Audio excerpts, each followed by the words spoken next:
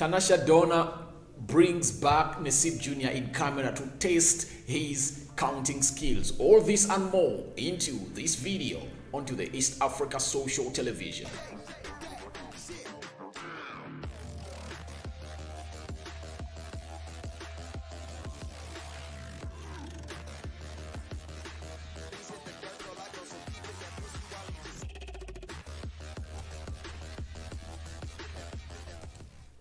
Alright, welcome to East Africa Social Television. I go by the names of RD. Today's Friday. We are getting into Saturday, and I know it's always partying in East Africa because I know Uganda, one of the best partying countries in East Africa, and people party till dawn in there. And I know that's why you see very many artists from Tanzania, Kenya, Nigeria, and Rwanda. When they come to Kampala, they don't want to leave because Uganda is known for partying hard. And I know Kenya people are partying, Tanzania, Rwanda. So I know it's a Friday and people are really having fun, but that does not cease us from really bringing you these stories in here onto the East Africa Social Television of Tanasha Donna, bringing back Naseeb Jr. in camera to test his counting skills in here. Smash the like button, comment and share. That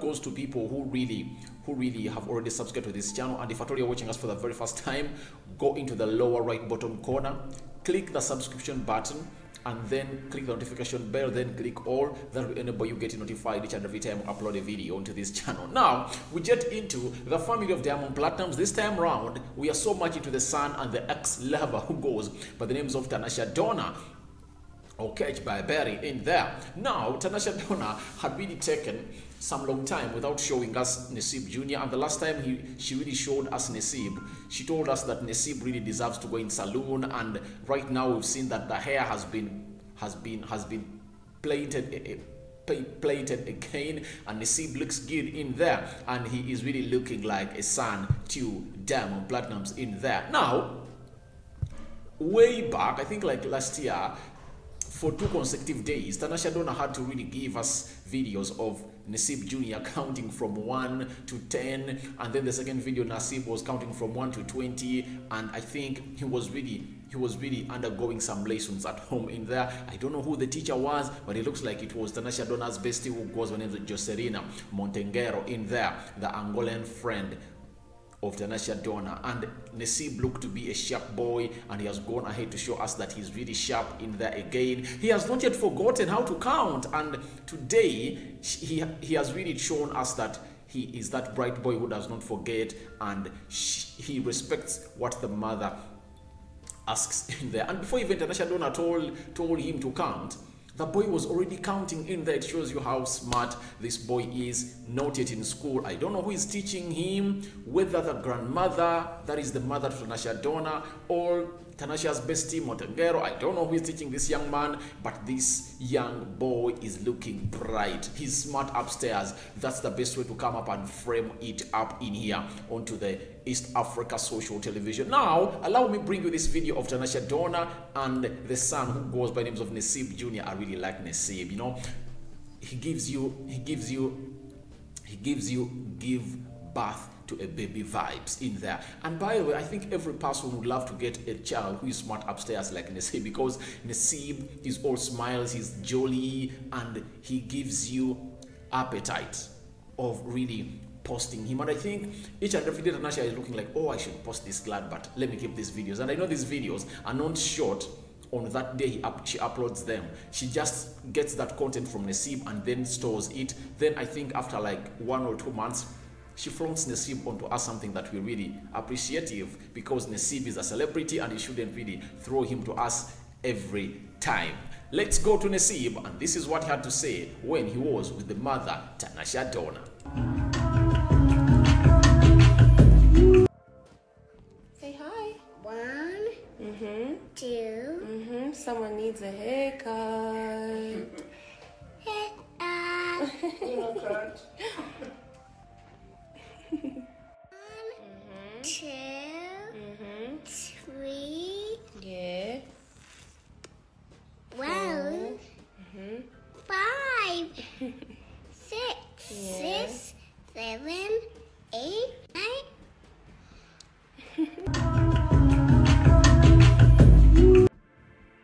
Say hi. 1, 2. Someone needs a haircut. Haircut.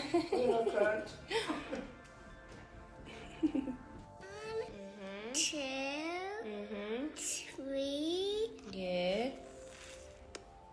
1, 5, 6, 7, 8, 9, 10. Say hi. 1, 2. And I really don't know what runs into Diamond Platinum's mind when he really sees that all his children, especially that of Tanasha and those of Zari, not being able to speak Swahili, his mother tongue in there. I don't know what really runs into his mind, because it looks like none of his children can speak Swahili. I've never heard Naseeb speak Swahili. I've never heard Princess Tifa speak Swahili. I've never heard Prince Dylan speak Swahili. All of them speak English, apart from the child.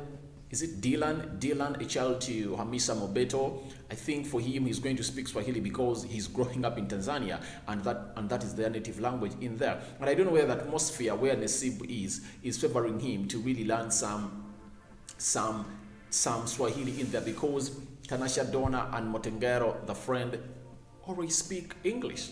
You get, and Tanasha Donna being a linguistic, she speaks lots of languages, so we don't know what language is so much used into that hood, but it's obviously English, because Tanasha has never posted a video speaking Swahili in that. When you even listen to Tanasha speaking Swahili, she's not so much fluent. She does not flow like other Kenyan citizens or Tanzanian citizens in there. So I really feel like this is something that Diamond should be blamed for, because he failed to settle up with a woman in his own. Because if at all he had Zari in the house, you know, Swahili is the native language into the house of Diamond Platnumz. If at all Tanasha was there, she would have grown with Naseeb in there in the Swahili nation, and they would have been speaking Swahili. So guys, I don't know what you think about Tanasha bringing back Naseeb Jr. in camera to test his counting skills in there. Go into the comment section and tell us what you think about what Tanasha did to the son in there. I'm signing out for now. See you later. It's most probably tomorrow, because